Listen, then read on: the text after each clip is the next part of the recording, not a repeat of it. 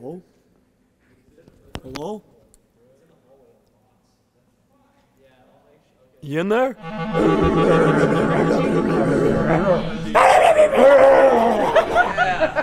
Stay warm, my friends.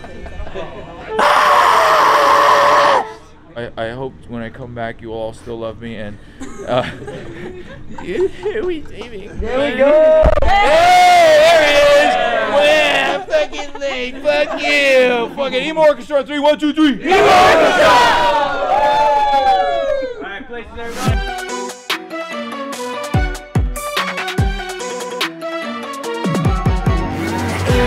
Shadows creeping, crawl, a demon sings a song, a tale of love in the realm of the deceased, where tombstones loom and spirits glide, where the dead supposed to lie, a story where the living and the departed unite. She waited this whole time, with her own skeleton fingers, meant to be a blade. A foolish world of ancient days, a world that death could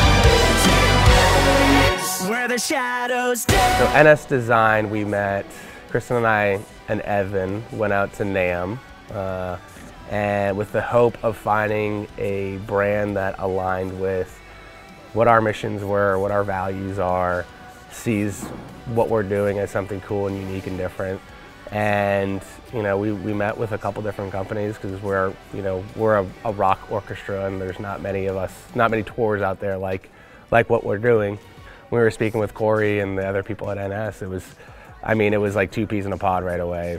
We got along really well. They understood what we were going for, what we were trying to do, how we're trying to inspire the next generation of artists to play a stringed instrument, but not just strings, to play woodwinds or a guitar or drums or whatever. It's a very ambitious tour. I got to tell you, I raised my eyebrows looking at the tour dates and I'm like, can you believe they're pulling this off? This is amazing. And it's not your first time, so that's what makes it even cooler. I do think these instruments are really easy to maintain on a tour. It's really nice just having like an electric instrument where we're not dealing with all like the other sounds on stage. It's nice to be able to adjust the bridge like from gig to gig depending on the humidity. I haven't had to adjust the truss rod yet. We've been in a bunch of different climates, so the instrument itself is pretty stable and the tuners do stay in tune, so it's made it for a really easy tour.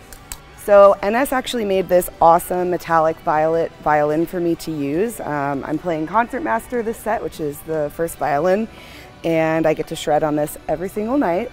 It's super rock and roll, very sleek, very cool, much cooler than an acoustic instrument in the way that it looks, and it's really fun. Also, my hair used to be purple, so it was good to take pictures with. One of my favorite things about these instruments is that the tone that you get coming out of this port on the back, having the extra tone knob on the instrument itself. What I found is that you get such a consistent quality of sound coming through your instrument and of course coming into our ears as well, which means having that simple sound gives you a lot more versatility on the electronic side to do all sorts of cool effects with it.